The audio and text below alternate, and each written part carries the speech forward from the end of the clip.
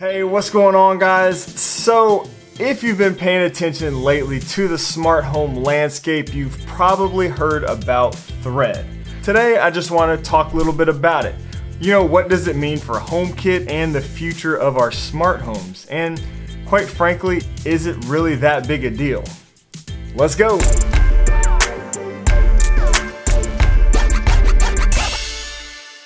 Yo, what's up, guys? Thanks so much for joining me today. If this is your first time here, welcome. My name is Shane and this channel is all about building an easy smart home using HomeKit with new videos released every Sunday right here. So like I said, if you've been paying attention at all over the past few months, you've probably heard about this new technology called Thread. Now, I've gotten a lot of questions and many of you seem to be pretty curious about it, so I figured let's make a video. Now, first of all, Thread is not even new at all. It's actually been around for quite a while. So why is everyone talking about it now all of a sudden? Well, as you may know, the new HomePod minis that were released this past November of 2020 support Thread. That means that smart home accessories can now connect to HomeKit via Thread for the first time. So if you watched my HomeKit 101 video, we discussed the different ways that our HomeKit products can connect to HomeKit. HomeKit accessories either support Bluetooth, Wi-Fi, or use a bridge in order to utilize something like Zigbee to connect these accessories to HomeKit. And since the release of the HomePod mini, HomeKit devices can now connect via Thread as well. Okay, so essentially Thread is just another wireless protocol to connect our smart accessories to HomeKit. Yes, but it is kind of unique in a few different ways. So first of all, what is Thread? Well, the threadgroup.org defines Thread as a low-power wireless mesh networking protocol based on the universally supported Internet Protocol, IP, and built using open and proven standards. Thread networks have no single point of failure and include the ability to self-heal. Okay, so what does that mean? And how is this different? Let's break it down a little bit. So I sort of compare Thread to other protocols like Zigbee or Z-Wave.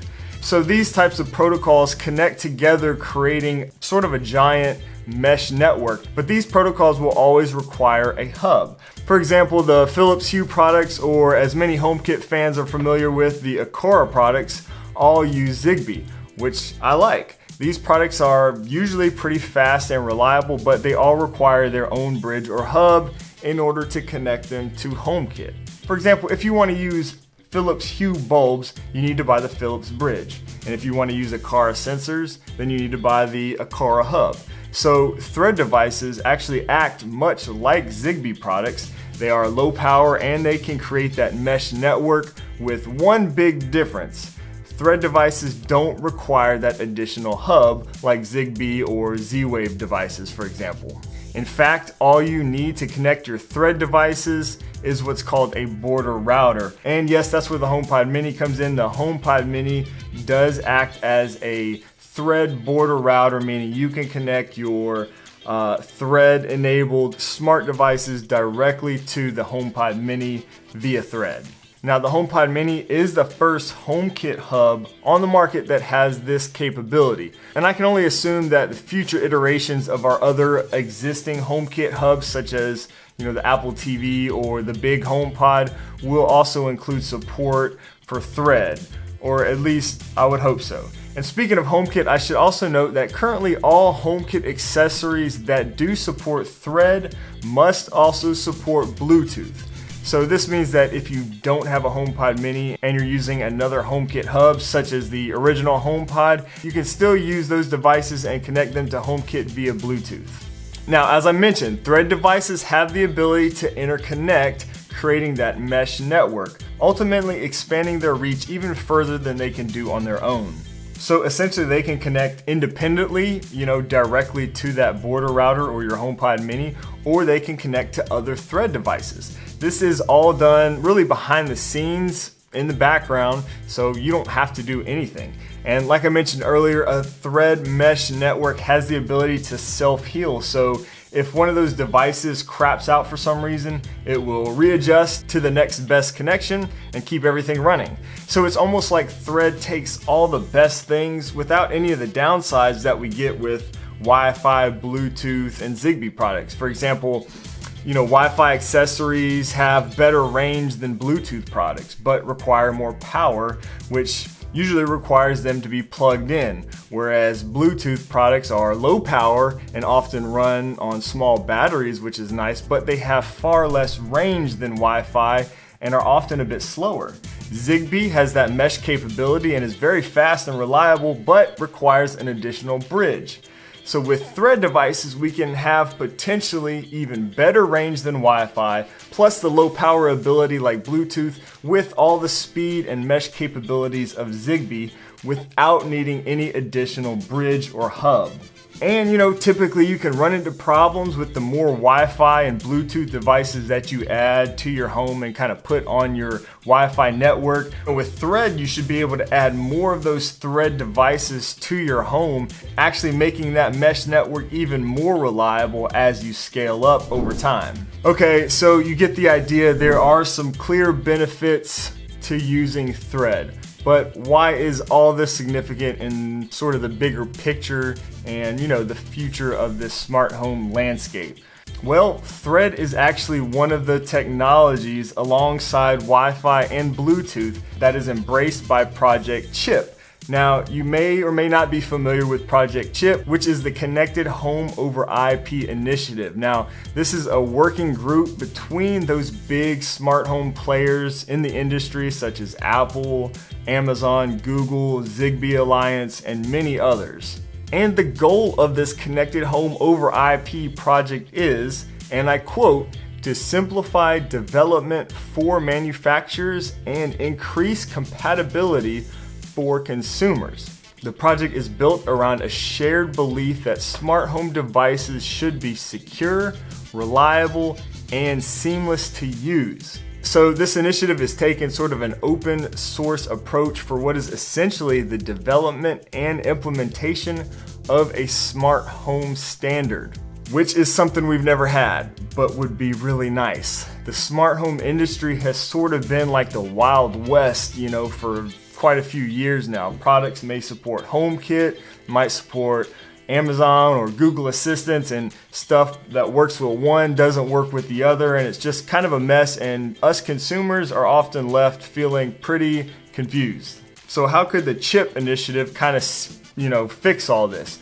Well, I envision a day where we can go to the store, buy a smart home product that just works. Doesn't matter if you use HomeKit or Alexa or Google Assistant or SmartThings or something else. If that product is Chip certified, it will be built using that smart home standard, and it will just work with whatever your preferred smart home platform is. Sounds pretty damn good, right? Especially for us HomeKit fans. I think this could ultimately lead to more products supporting all of these different platforms hitting the market. So now you may want to know which HomeKit products are out there right now that support HomeKit and Thread. Well, remember, this is all still very new, so there's not a lot yet, but I do expect that this year, 2021, will be the year we'll see a lot of new products out there for HomeKit that support Thread. At least I hope so. But for now, we do have a few options. Nanoleaf was actually the first to roll out some lighting products with Thread support. Their Essentials line, currently including an A19 color light bulb and light strip, are available for purchase, although they have had trouble keeping these products in stock because of the high demand, so you may or may not be able to get them right now. Another company that very quickly started adding Thread support for HomeKit accessories is Eve. Currently, their latest generation door and window sensor and their EU smart plug supports Thread.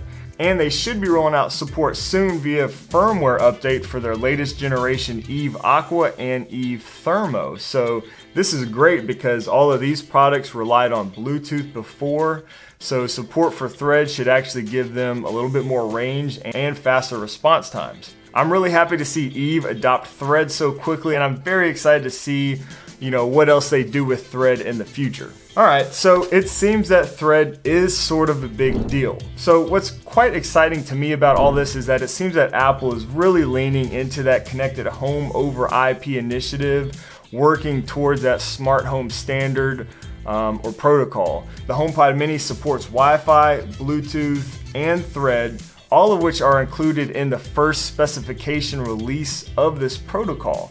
So ultimately, this is a really good thing for us consumers and the smart home market. Now we'll go ahead and put some more resources down below in the video description in case you want to read up a little bit more about any of these things, whether it's Thread or the connected home over IP initiative, any of that kind of stuff. Again, check those resources down below. If you learned something and enjoyed this video, please hit that like button below. That really does help out the channel. Also subscribe if you haven't already, and hit that bell icon for new HomeKit videos released every Sunday right here. And if you want to support this channel even further, consider hitting that join button below to become a channel member. For $5 a month, you can really help support this channel and get some cool perks in the process, like early access to new videos and access to our members only Discord group, where we're talking all things HomeKit all the time.